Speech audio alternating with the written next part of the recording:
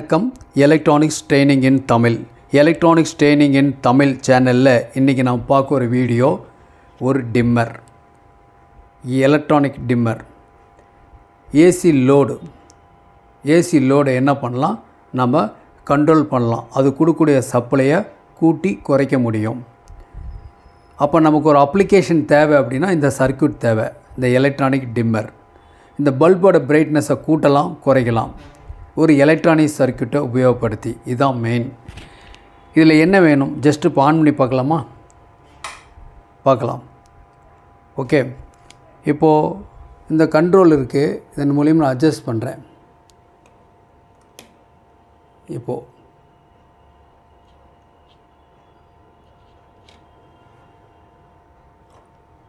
Okay, இப்போ என்ன பண்ணுறேன், ஒரு ஸ்க்ரூ ட்ரைவர் எடுத்துக்கிறேன். அந்த கண்ட்ரோல் கொஞ்சம் ஸ்லிப் ஆகும்.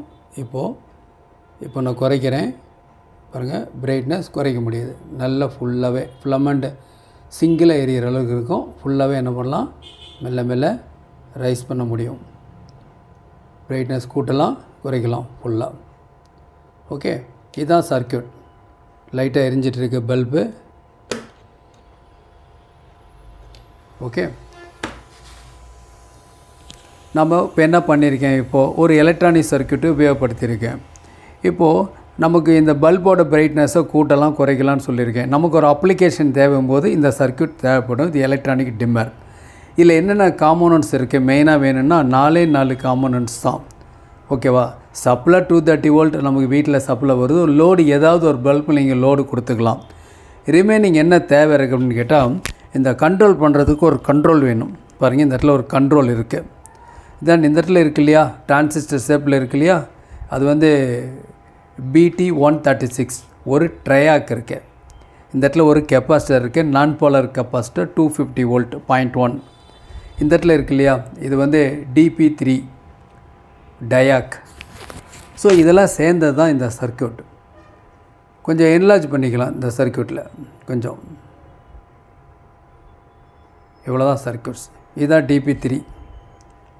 பார்க்குறதுக்கு ஜீனட் டயோடு மாதிரி இருக்கும். யூஸ்ஃபுல்லாக கண்ட்ரோல். தென் ஒரு BT136 ஒரு ட்ரையாக், ஒரு ரெசிஸ்டன்ஸ் 4.7K ரெசிஸ்டன்ஸு, தென் ஒரு கெப்பாசிட்டர்ஸ். இந்த மாதிரி நான் போலர் கெப்பாசிட்டர், ஒரு கெப்பாசிட்டர். அவ்வளோதான், ரொம்ப சிம்பிள். இது இருந்தால் போதும், நம்ம இந்த சர்க்யூட்டை நம்ம மேக் பண்ணிடலாம். இந்த சர்க்யூட் எதுக்காக கொடுத்துருக்குன்னா, நீங்களும் அசம்பிள் பண்ணி பார்க்கணும் அப்படிங்கிறதுக்காக தான் இந்த சர்க்யூட் கொடுத்துருக்கு. எலக்ட்ரானிக்ஸ் ட்ரைனிங் இன் தமிழ் சேனலுடைய நோக்கம், வீடியோ பார்க்குற ஒவ்வொரு வியூவர்ஸும் ஒரு குவாலிஃபைடு என்ஜினியராக மாறுவீங்கன்னு நம்பிக்கை இருக்குது. அதனால தான் எவ்வளோ கிரிட்டிக்கலான எலக்ட்ரானிக் சப்ஜெக்டாக இருந்தாலும் அதை தமிழில் உங்களுக்கு புரிஞ்ச லாங்குவேஜில் உங்களுக்கு ஒரு பாமர மக்களும் புரியணுங்கிறதுக்காக ஒரு சர்க்யூட் டயக்ராமோட ஒவ்வொரு வீடியோவும் எக்ஸ்பிளைன் பண்ணிகிட்ருக்கோம். வீடியோ பார்க்குற ஒவ்வொருத்தரும் சர்வீஸ் பண்ண முடியும், சர்வீஸ் பண்ணணும். அதுதான் நோக்கம். எலக்ட்ரானிக்ஸ் இன்றைக்கி இருக்க டே பை டே நிறைய ப்ராடக்ட் வந்துட்டுருக்கு. அதெல்லாம் நம்ம சர்வீஸ் பண்ணணும் அப்படின்னா ஒரு சர்வீஸ் இன்ஜினை டிபெண்ட் பண்ணி தான் இருக்கணும். இன்றைக்கி இருக்க அப்டுடேட் லெவலை ஃபேஸ் பண்ணக்கூடிய அளவுக்கு, சேஸ் பண்ணக்கூடிய அளவுக்கு இன்றைக்கி இருக்காங்களா, என்ஜினியர்ஸ் யாராக இருக்காங்களான்னு யாரும் இல்லை. ஓகேங்களா? நாம் தான் சர்வீஸ் பண்ண வேண்டிய கட்டாயத்தில் இருக்கோம். நம்ம வீட்டில் இருக்கக்கூடிய எலக்ட்ரானிக் ப்ராடக்டை, அந்த ப்ராடக்டை நீங்களும் சர்வீஸ் செய்யலாம், நீங்களும் மெக்கானிக் ஆகலாம் அப்படிங்கிறது தான் இந்த சேனலுடைய நோக்கம். அதனால தான் ஆன்லைனில் ட்ரைனிங் கொடுத்துட்ருக்கோம். ஆன்லைனில் பேசிக் எலக்ட்ரானிக்ஸ் லெவல் 1, லெவல் 2. லெவல் 1ல் வர ப்ராஜெக்ட் வேறு, லெவல் 2ல் வர ப்ராஜெக்ட் வேறு. 2 லெவல் 2 கம்ப்ளீட் பண்ணால் கிட்டத்தட்ட எலக்ட்ரானிக்ஸினுடைய எல்லா சப்ஜெக்டையுமே நீங்கள் பார்த்த மாதிரி இருக்கும். அதுக்கப்புறம் ஏதாவது ஒரு கமர்ஷியல் சப்ஜெக்ட் நீங்கள் படிக்கிறதுனா உங்களுக்கு ரொம்ப ஈஸியாக இருக்கும். கமர்ஷியல் அப்படிங்கிறது ஒரு செல்ஃபோன் பற்றி படிக்கிறதோ, இல்லை ஒரு இன்வெர்ட்டர், UPS இன்வெர்ட்டர் பற்றி படிக்கிறதோ, CRT டிவியோ, LCD LED டிவியோ, இண்டக்ஷன் ஸ்டவ்வை பற்றியோ நீங்களாம் படிக்கணும் அப்படின்னா பேசிக் எலக்ட்ரானிக்ஸ் நீங்கள் ஸ்ட்ராங்காக இருக்கணும்.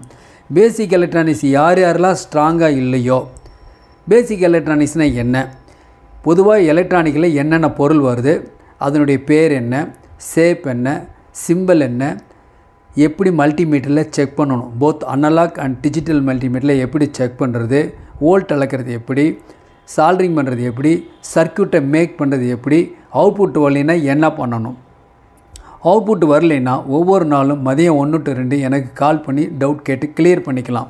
இப்படி எப்போ டவுட் கேட்டு கிளியர் பண்ணுறீங்களோ அப்போ தான் நீங்கள் எலக்ட்ரானிக்கில் மேலே டெவலப் ஆக முடியும்.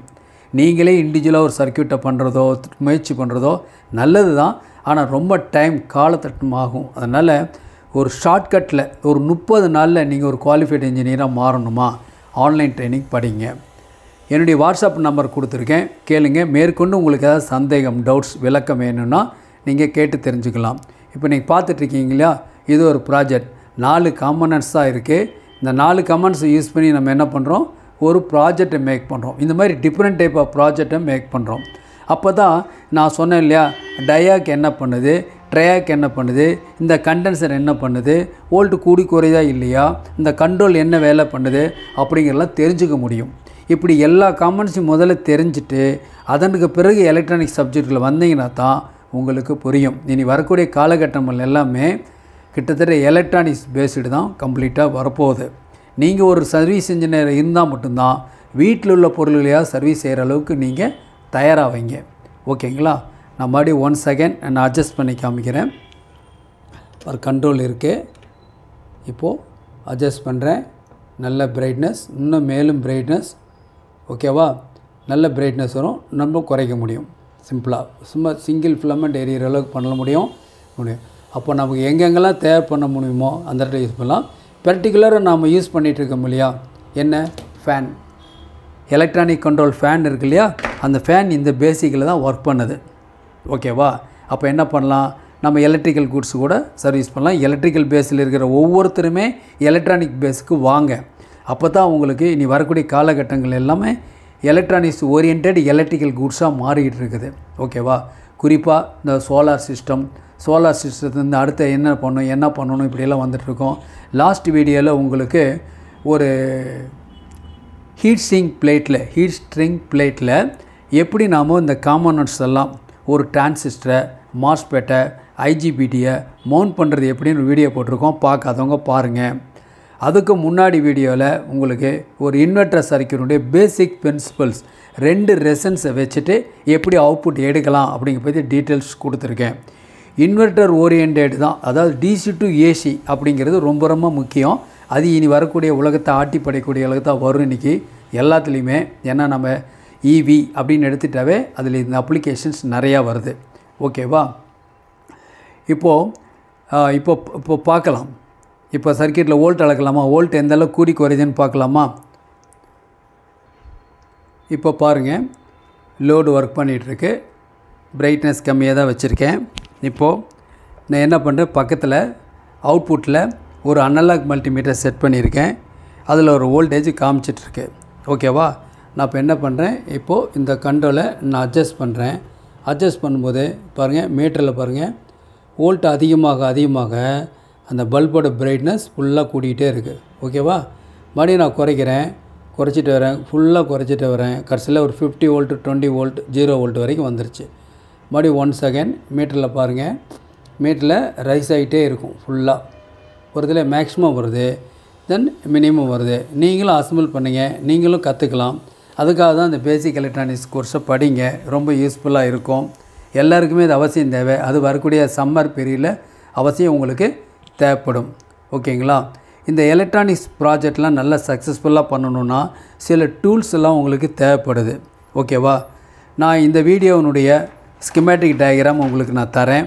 எப்படி ஒர்க் பண்ணுங்க பற்றி அடுத்த வீடியோவில் உங்களுக்கு கொடுக்குறேன்.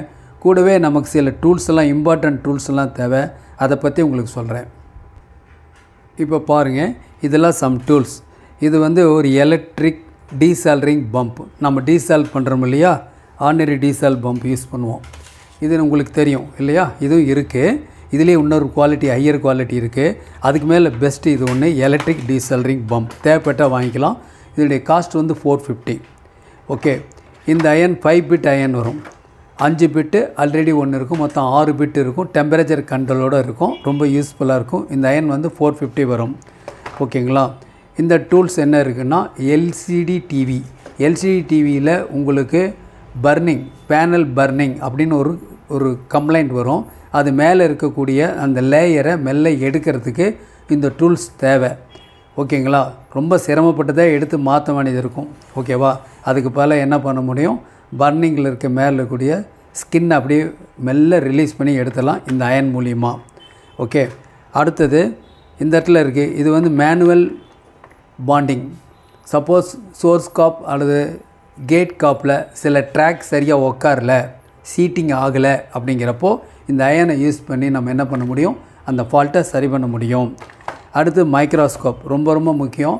இது படிக்கிற ஸ்டூடெண்ட்லேருந்து எல்லாத்துக்குமே தேவை.